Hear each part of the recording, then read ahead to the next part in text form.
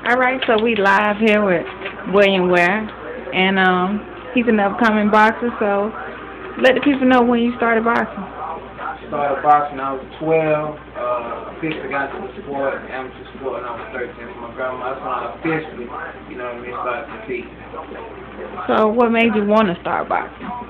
Well, when I was young, I used to watch a lot of Muhammad Ali tapes, Sonny Liston, Marvin Hagler, Sugar Ray Leonard, people like that. They had me excited about boxing. And then in '96, when I seen Floyd Mayweather boxing at Olympics, I was through. I was done from there. I had to compete. I wanted this sport so bad.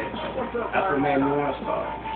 So let the people know how old you are and what's your weight class. I'm 23 years old, so lady, I'm really young. I started when I was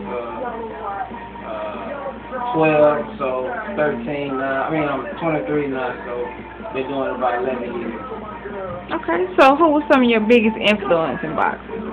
My big influence now is Floyd Mayweather, Roy Jones Jr., Oscar De La Hoya, because these are people that didn't look at boxing as just boxing. They look at boxing outside the box, you know what I mean? As far as movies, media, corporations, promotion companies.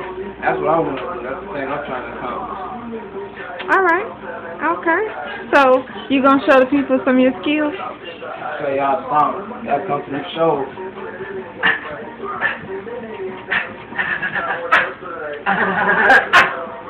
Y'all come to the show to check me out.